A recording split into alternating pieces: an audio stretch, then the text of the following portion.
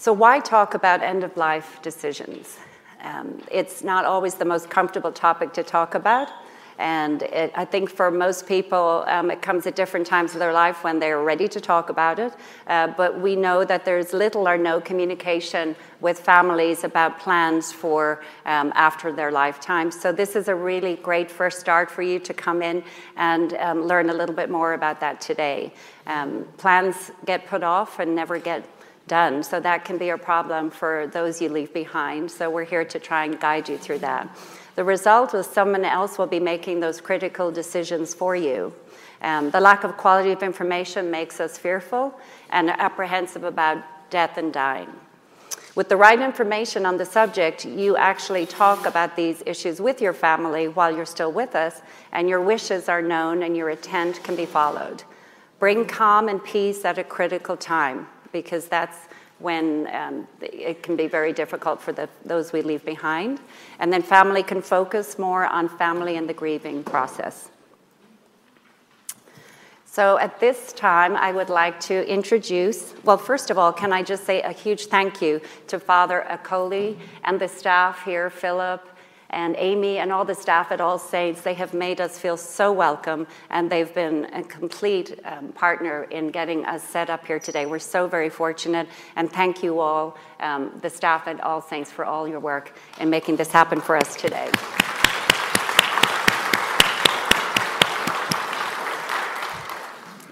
And now I'd like to introduce you to Father Jovita Okoli, who is going to talk us through the pastoral care of the sick and dying. Thank you so much.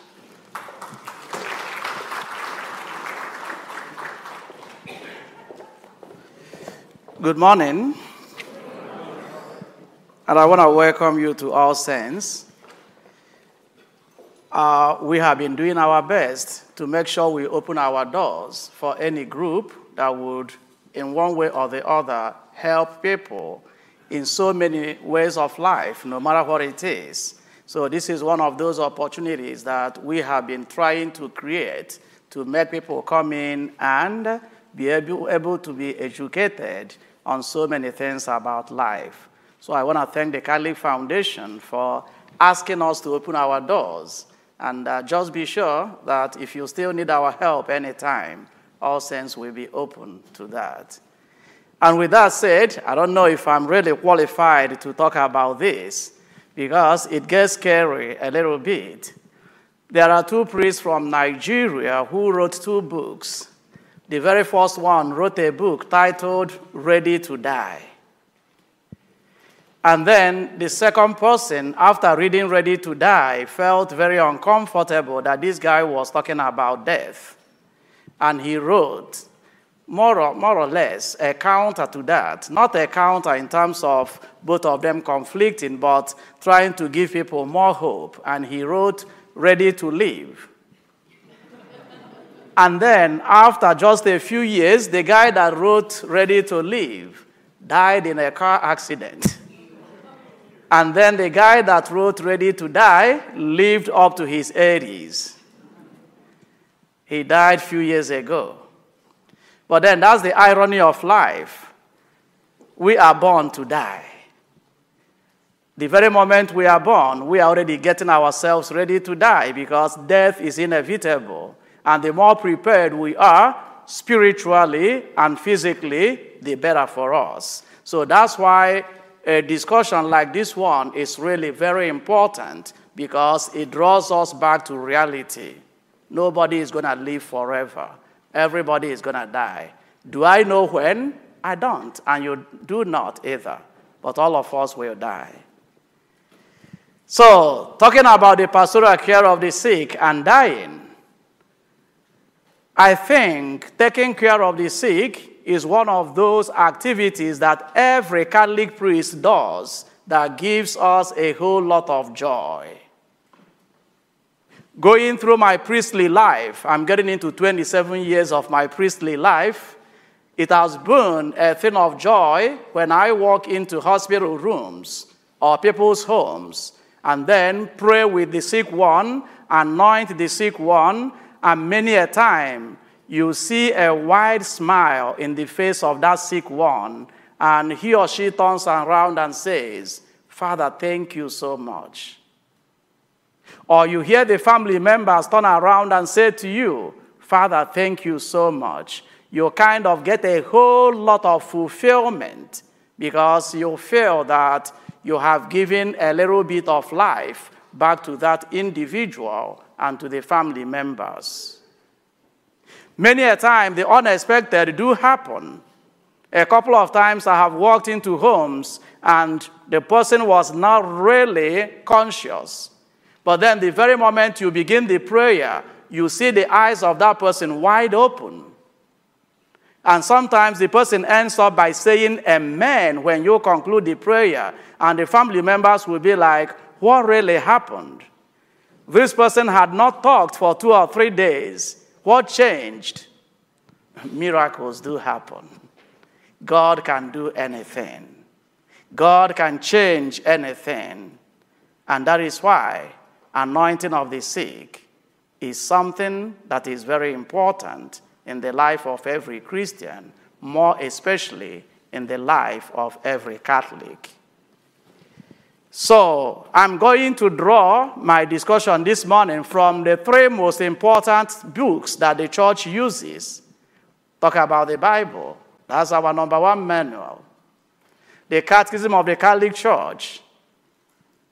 And then the documents of the Second Vatican Council. I will draw some of my thoughts from these very important books. And talking about the Second Vatican Council, by way of introduction,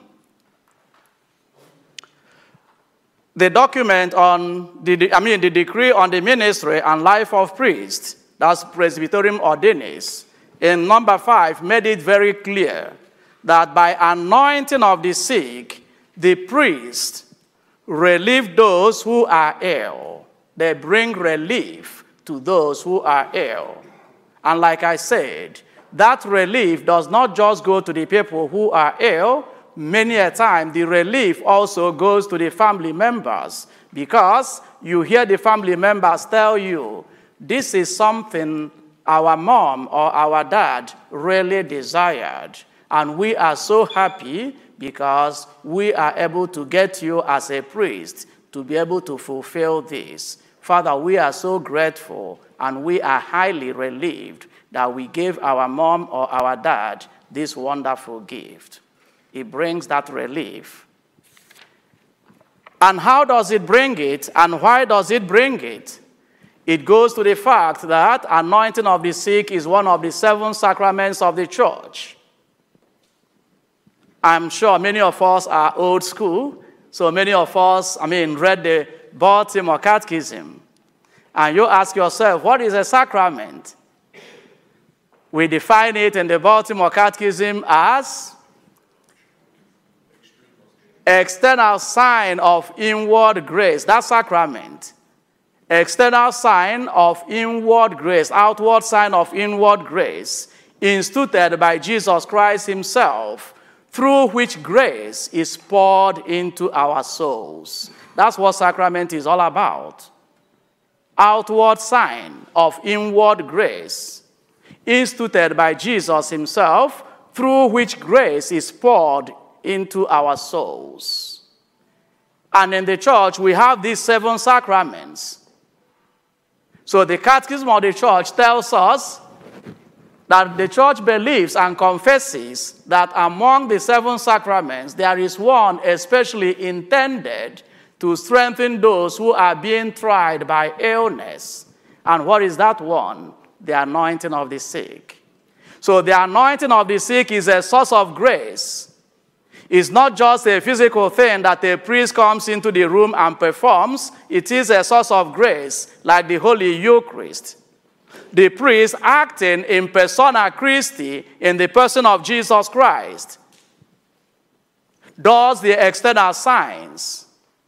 But then the inward grace is what is poured into that soul by Jesus Christ himself, not by the priest, even though the priest is acting in the name of Jesus and also representing the church at that point in time. So he performs the external acts, but then the grace that comes from the sacrament is what Jesus Christ does. So that's why anointing of the sick is one of those sacraments, is one of those sources of grace. And that is why, even the Baltimore Catechism will tell you that we should always desire to receive the sacraments, because the sacraments are sources of grace. So every Catholic should always have the desire to receive the sacraments. So there should be always that desire to receive anointing of the sick, because it is one of the sacraments. And being one of the sacraments, like I said, is a source of grace.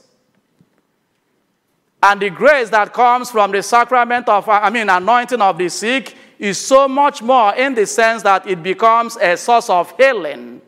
Among the 7 sacraments, we have 2 sacraments of healing. Number one of them is the sacrament of reconciliation. When we go to confession, what do? We pour out our sins to a priest who behind the confessional is another Christ representing God and also representing the church. So you pour out your sins and the priest gives you absolution, cleaning you of your sins and restoring you to good health, and then bringing you back to the community whom you have offended. So the sacrament of reconciliation is a sacrament of healing. And then the sacrament of anointing of the sick is also a sacrament of healing. It brings healing to the soul. But not only the soul, it also brings healing to the body. If God wills. Remember, every prayer that we say ends with, may your will be. May your will be. For every good Christian, that's the conclusion of every prayer that we say. Let the will of God be done. Not my will, like Jesus did. It wasn't his will. It was the will of the Father. Father, if it is your will, let this cup pass by. Not my will, but your will be done. And that's exactly what happens too in the sacrament of anointing. Whereas it brings healing to the soul, it also brings healing to the body, if that is the will of the Father. And I wouldn't lie to you, because there have been so many instances too, in all my years as a Catholic priest, that after anointing the sick, I walked out of the room. After a few minutes or a few hours, I received a phone call. Father, my mom seems to have gotten back to her life. Everything has changed, Father. And I would be like, really? Yes, Father. What did you do? I did nothing. I just did the anointing. Who did the work? Jesus himself. So if it is the will of Jesus, the physical healing happens. And don't get me wrong. There has been times when I received call, Father, after 30 minutes that you left the room, my mom passed on. But she passed on very peacefully. Father, it's like she was waiting for you to come. And once you did the anointing, she was ready to go. So we do receive those calls. But remember, one of the reasons for anointing of the sick is to bring healing to the soul of the individual, to strengthen that person who is at the point of death, to strengthen that person who is struggling with illness, to bring peace of mind to that person who is struggling at that very moment. It does that not by the power of the priest, but by the power of God, whom the priest at that very moment is representing. And it also gives that individual the courage to be able to fight on. That's what the sacrament does for somebody who is sick.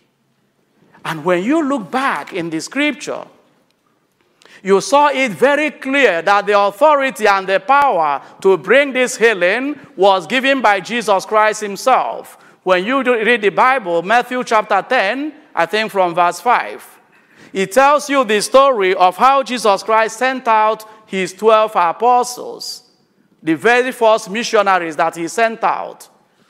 What did he ask them to do? To heal the sick, to cast out those who were possessed by demons, to raise the dead. He gave them that power. He gave them that authority to go out and do that. And they went. They did it. They were successful. And when they got back, they were so happy with what they were able to accomplish. And they knew and recognized that it was not them. It was Jesus who had the authority. It was Jesus who had the power, but it was Jesus who gave them that power and the authority to be able to do that. It was done more than 2,000 years ago. The same Jesus continues to do it in our own time. If we have faith, if we believe in him, if we trust in him, he continues to do it in our own time. And that is why the priest who does it doesn't do it in his name. He does it in the name of Jesus, by the authority given to him by Jesus, to heal the sick, to cast out demons, to raise the dead. It still happens in our own time. Joined to anointing of the sick is also what is called Viaticum. Viaticum means the food of those on a journey. And the church offers those who are about to live this life the Eucharist. That's why sometimes you see the Eucharist being described as Viaticum, the food of those who are on a journey. A friend of mine was getting ready to go on a mountain climbing. He's an older priest. I was a young priest, then I'm no longer a young priest. Now I'm an old priest. So when I was still a young priest, this older gentleman was preparing to go on a mountain climbing. He's a very good friend of mine. He was so excited about what he was going to do. He got himself prepared, got everything ready, got a whole lot of water and other kind of stuff. But then, midway through going to the mountain, what happened? He found out he couldn't go further with all the things he strapped around himself. He started taking them off one after the other. He knew the weight was really so much on him, and he couldn't continue without taking so many of those stuff out of his body. And he realized that the only thing he really needed at that point in time was food that would give him energy. A little bit of energy food. That was what he needed. And some water too. Or every other thing he had was a waste. And that's what happens in our journey. Because we are men and women who are on a pilgrimage. We are pilgrims. We are climbing a mountain. Remember how Prophet Isaiah described it. On this mountain, the Lord prepared a very big banquet for people like you and me. On this mountain. So we are going on top of the mountain to behold that banquet that God has prepared for us. And if we're going to get to the top of the mountain, we must be ready. We must have the energy. We must have the strength to be able to make it to the top of the mountain. And what is it that should help us get to the top of that mountain? It is the Holy Eucharist. That's why it is called the food of pilgrims. The food of those who are on their way, on the journey to the top of the mountain. It brings strength to them, to all of us, so that whenever we approach the Eucharist, we are getting the source of our strength. We are getting the energy to continue to march on, to be able to get to the top of that mountain. And that's one good thing, one of the very best things that Jesus Christ did for us, leaving behind his body and his blood as a source of life for all of us. So imagine what it does for somebody who was at the point of death. Imagine what it does for somebody who is struggling with some kind of illness. Imagine the relief it brings to that person. It gives that person a whole lot of strength. And that is why the fathers of the Second Vatican Council,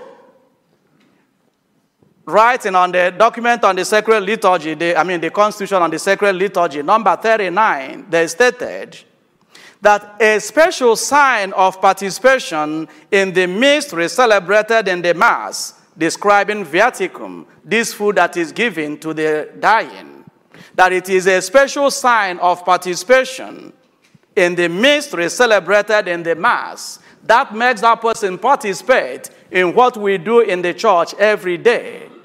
That reminds that individual that he or she is part of the community and that he or she shares in that mystery that we celebrate all the time. And that's the mystery of the death of our Lord and his passage to the Father. Strengthened by the body of Christ, the Christian is endowed with the pledge of the resurrection in his passage from this life. Like I said, is from the decree on sacred liturgy, number 39. It's a sign of participation in the resurrection of Jesus. So that is why it is very important that at that moment, that individual is struggling, especially if that individual is still able to receive the body of Christ. Viaticum must also be administered, so that the person, empowered by Jesus in the Holy Eucharist, will have the courage and the strength to fight on and will be able to enjoy in that resurrection which Jesus Christ has given to us.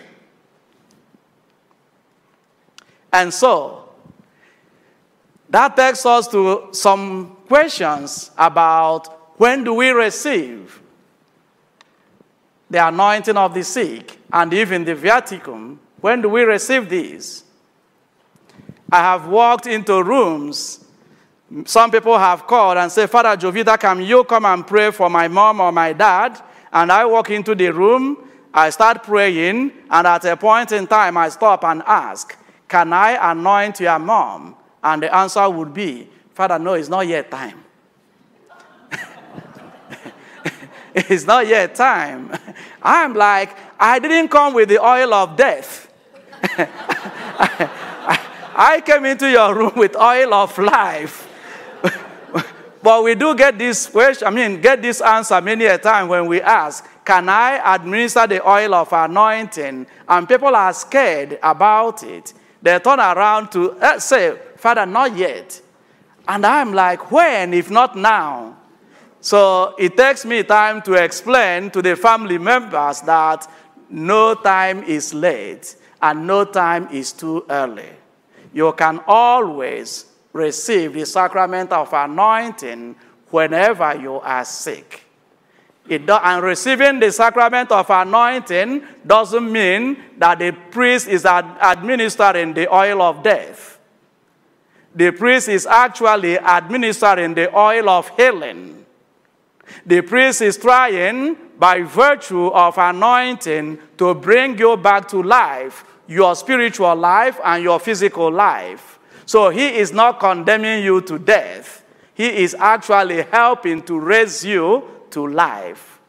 So as soon as possible, as soon as you find out that somebody is sick, as soon as you find out that somebody has been maybe diagnosed of having cancer, diabetes, or some of those terminal sicknesses or diseases, that's the right time to call a priest and say, can you come over and celebrate the sacrament of anointing of the sick for this person? And don't get me wrong. Going back, when you talk about the different names that this sacrament had gone through, you wouldn't blame people when they are scared. Like I said, if you did this catechism, Baltimore Catechism, it called it what? Extreme unction. which is to the end. And then he changed again, last rite. What is last rite? Oh, it's at the point of death. But then the Vatican II Council Fathers also made it very clear when they said, extreme unction, which may also and more fittingly be called anointing of the sick, is not a sacrament of those who are at the point of death. Hence, as soon as any one of the faithful begins to be in danger of death from sickness or old age, the fitting time for him to receive this sacrament has certainly arrived. You can find this again in the Constitution on Sacred Liturgy, number 73. So don't wait until the last minute. Call a priest whenever somebody is sick, whenever somebody is getting ready for surgery, and whenever somebody is actively dying. That's the time to invite a priest. Don't wait, especially for somebody who is going to receive the Holy Eucharist. Call the priest when that person is still very conscious and when that person will still be able to consume the sacred specie. That's the time to call a priest. Don't wait. And so, I'm going to leave you at this point. If you have any questions, anything that needs some more clarifications, I think I still have about 9 minutes to attend to that. And then we have some other resources as listed on the screen. The Catechism of the Catholic Church from number 1499 to 1532. You can also check the Gospel of Mark, chapter 6, the letter of St. James, chapter 5. And then our website, allsaintsdallas.org/anointing, and then usccb.org.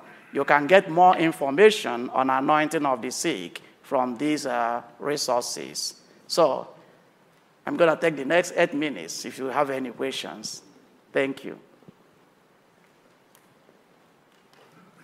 Okay. I think I know the answer, but how many times can you do it? There's some sacraments you can only do once. Okay. I don't think this is one of them. Okay.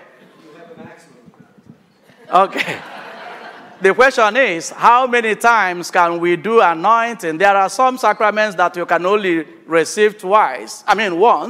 Those sacraments are the sacraments that put an indelible marks on our souls that you cannot repeat those sacraments. One good example is baptism. You can't be baptized twice. But anointing of the sick is not one of those sacraments. Anointing of the sick is one of the sacraments you can receive as often as necessary. One thing you try to avoid is to abuse the sacrament. Just the moment you know that you are not abusing the sacrament, you can always receive the sacrament of anointing. It doesn't say you receive it once in a lifetime or twice in a lifetime. You can receive it as many times as necessary, provided you are not abusing it. Okay. Any other question? Okay, when I say abuse, I mean... Could you repeat the question, please? Okay, he said, when I say abuse, what do I really mean? Abuse means the same thing abuse means in every other thing. Okay, for example, I have headache today, and I called a priest to come in and anoint me. And the priest walks in, prays, and anoints me because I have headache. And then I feel, okay, the effect of the anointing has already went out. I'm going to call another priest tomorrow to walk in and do the same anointing because I believe that the more I am anointed, the more I get healed. So that's one of the ways we can really abuse the sacrament. You trust in the grace of God, and you trust that once you are anointed at that point in time, that the effect of the sacrament is going to be effective on your soul and on your body. So you don't just like, I want to keep pushing doing it because this or that. No. So that's kind of abuse. And another way of abuse is there are some people who don't even believe in the efficacy of the sacrament. So they are just doing it for the sake of doing it without any faith, without any belief. It doesn't take away, the efficacy of the sacrament, but then what about the individual? But one thing I keep telling people, and I want to point it out, abuse does not destroy use. Okay? Abuse does not destroy use. So even when you think that the person is abusing it, I'm not going to say, I'm not going to anoint you. I know the use of anointing of the sick, and I'm still going to do it because even though you are abusing it, it is not taking away the usefulness of the sacrament. So the church steps in, and the church does what is right at any given time. Okay.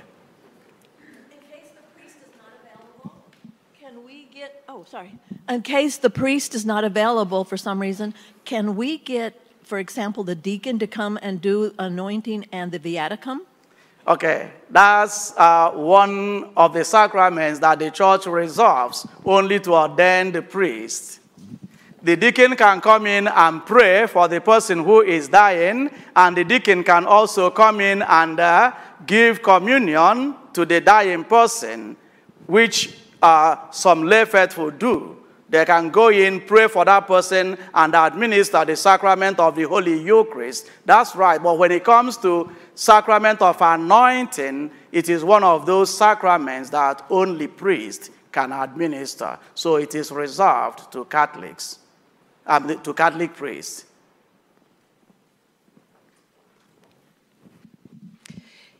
Is anointing of the sick as effective as the Eucharist in healing your soul? Okay, that's a very difficult question because, we know what the Eucharist is in the life of the church.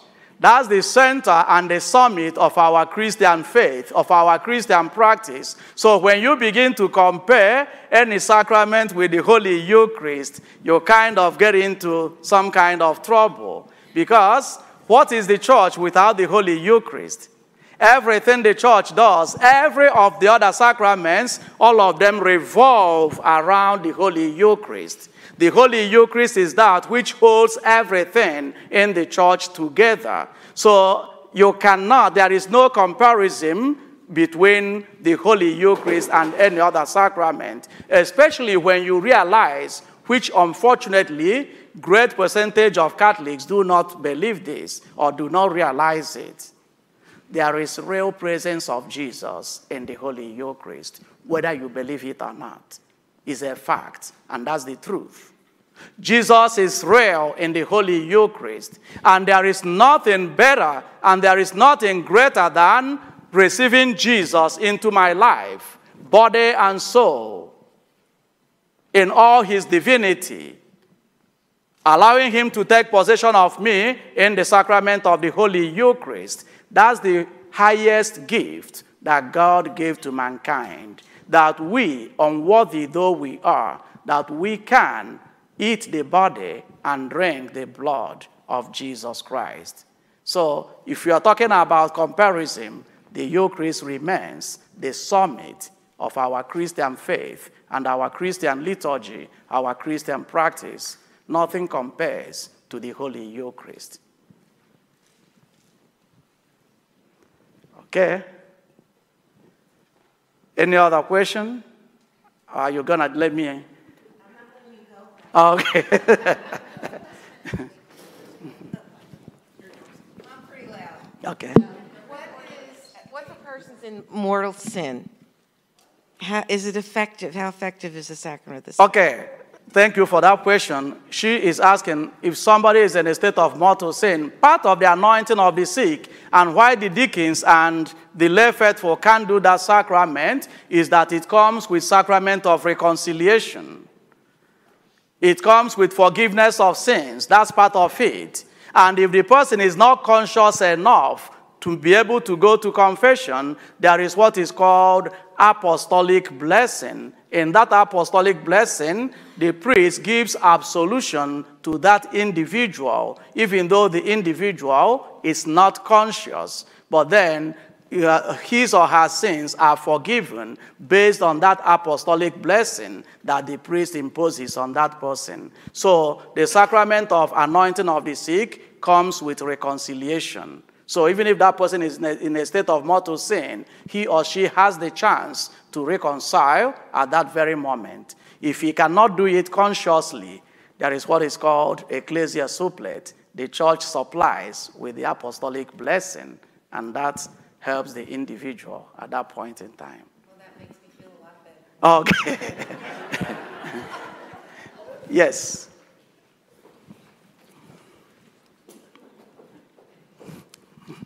Thank you.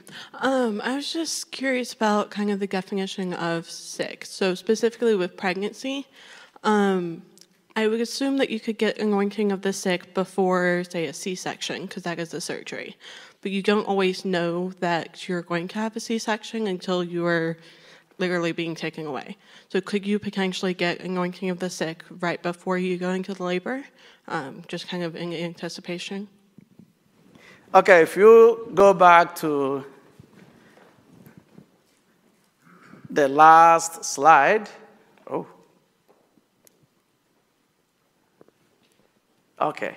When to receive is very clear there. The number 3, before surgery. And labor is part of it. When a woman is going to go into labor, it's advisable that you call a priest to come and anoint that person.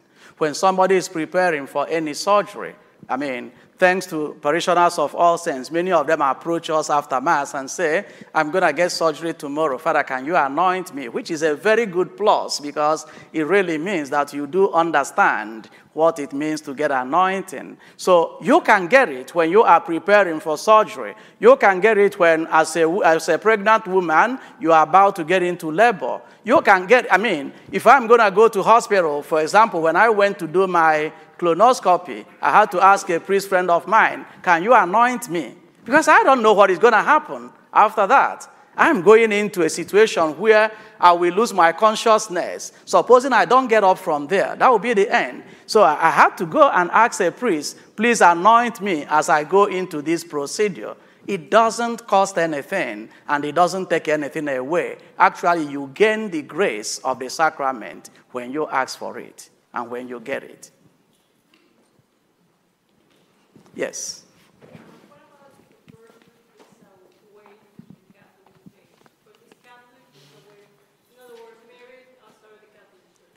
Okay. And he's dying. We do not refuse any person the sacrament. In the procedure for anointing of the sick, if that person is in that situation you are talking about, there are some that we have to ask them just the same questions we do ask, maybe I think on Holy Saturday night. Do you believe in God? Do you believe in the, in the teachings of the Catholic Church? Do you believe? We just kind of repeat all those questions. If the answer coming from that person is yes, then the person received the anointing. But then again, what's the canon again? I think it's canon 1752. The last canon in the Code of Canon Law. It tells you that the highest of all the laws of the church is salvation of soul. That's the highest law. So in danger of death, many of the laws are kind of taken aside to save the soul. I don't know if what I'm saying makes sense. The highest law is salvation of soul. So what that means is that when somebody is in danger of death, there are so many laws that are not really kind of concentrated on. Your whole goal at that moment is to save that person's soul. So that applies to somebody who is in that situation. The priest, in his own judgment, realizing what that person is going through at that moment, in his consciousness would be, I want to save a soul. And in the process of saving that soul, the priest can give that anointing to make sure that that soul is saved. Because Jesus came that all, no exclusion, he came that everyone would have life and have the abundance of life. He came to save all of us. So that applies in that particular situation. Okay. So once again, I want to thank you all for giving me this opportunity. And I will try to make myself available after 2 p.m. in case you still have some personal questions. If you can't get at me today, My email address is always open in All Saints Catholic Parish website. You can always email me, or you can always make a phone call if you need more clarifications on this, and I will be able to help address your concerns or answer your questions. So once again, thank you to the Catholic Foundation for giving me this opportunity. God bless you.